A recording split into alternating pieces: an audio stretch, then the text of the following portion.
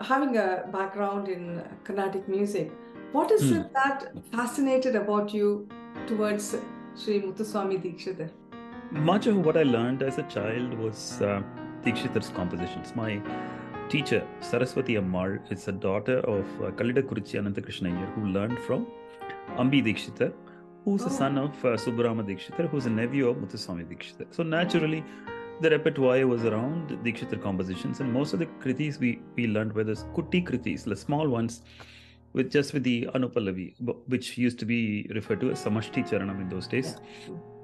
Sri Guru Hataraya Sumaham, or Sri Gananatham Bajare, or Ananta Bala Krishna Mama, things like that, you know. So when you learn kritis like that, they are easy to learn, you don't forget them, and there's some kind of a structural quality about them where the lyrics are also, you know, within half an hour tanam, a few phrases are contained, they don't spill Mm. across half hour tanams, they don't spill across full hour tanams or anything like that. So I got kind of used to that and started actually liking it. But what they used to tell at home was, why is your teacher not teaching you these long Tyagaraja compositions? Why are you just learning these compositions? I said, Right. well, as a child, you don't have a choice. You just learn what is being taught to Yeah. you. And I didn't think anymore beyond that. So, Mm. If I remember, I think mm, you've done an album exclusively on Dikshithar's Notice for Us. I mean, there was that a is correct. time I came to know about you. So since then, Okay.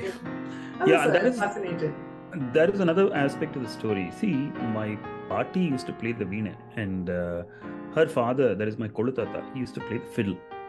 He never Wow. called it the violin, he just called it the fiddle. And together they used to play these notes at home. Mhm. And ga ga gama gari sari sa. To them it is ga ga gama ga. It is not Shakti Sahita. Right. Okay, because my Kolutata had listened to it directly from bands, and he had taught them to my party, and they used to play it together.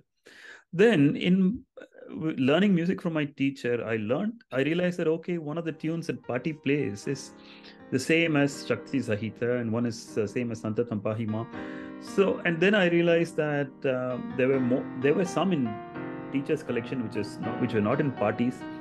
There were some in parties collection which were not in teachers. So the little mind of a 6-year-old, no, a 7, 8-year-old tells this kid, um, oh, there is probably many more that we don't know about. So Mm. that was, I remember actually thinking about that. Amazing. Yeah, so I mean, that was a natural flow of thought, right?